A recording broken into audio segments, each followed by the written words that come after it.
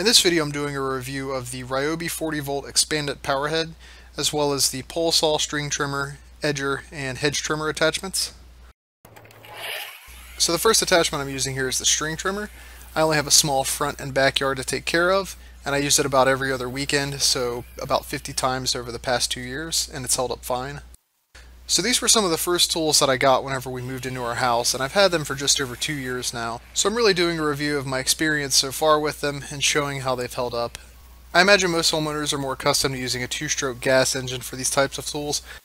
I know I was before I got these tools, and I remember two of my primary concerns were, will the battery last long enough, and are these tools going to hold up?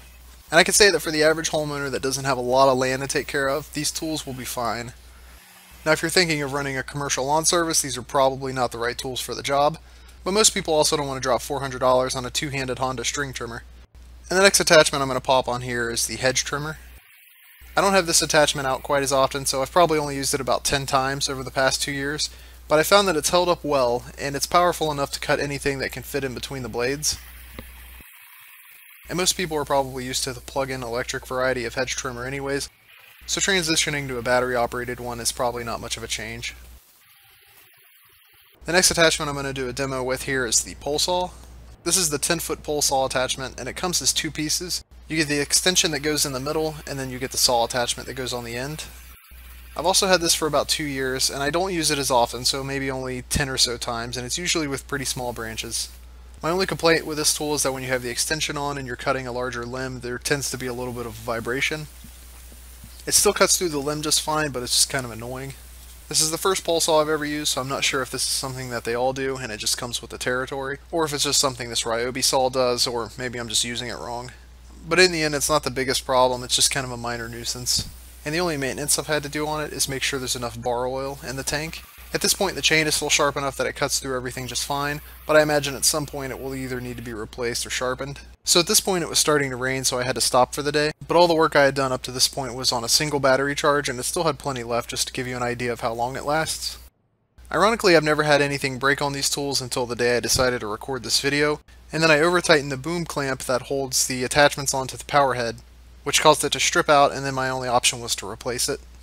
Luckily, a replacement boom clamp is only like $10 from Amazon, and it's also really easy to install, and I show how I did that in another video. So with the new boom clamp installed and a fresh battery charge, I took the pole saw out without the extension this time, just to section up the limbs and clean up the yard. Using the pole saw in this configuration is kind of nice because you don't have to bend over, and it also doesn't have that annoying vibration. I also like using it instead of a gas chainsaw because you don't have to pull start it, you just pull the trigger when you want to cut, and you also don't have to leave it idling, which means there's less noise for your neighbors to listen to. So the final attachment here is the edger attachment. As for this attachment, I've also had it for the full 2 years, and in that time I've probably used it about 20 times. It's held up just fine, but I have noticed that the blade is kind of dull, so I probably need to replace that at some point.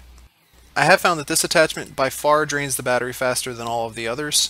So if you have a small amount of driveway and sidewalk space that needs to be edged, this tool is probably fine. However, if you have a lot of edging to do, I would suggest purchasing a second battery, or if you absolutely have to, just use a gas tool for this. So that's it for this video. I just wanted to share my experience after 2 years of owning these tools. Other than a few inconveniences here and there, I'm still overall satisfied with this equipment. These are some of my favorite tools, and given the chance, I would definitely purchase them again. And if you're a devout fan of gas engines, I would say I understand, I definitely was too, but give them a chance and you might find out that you like them.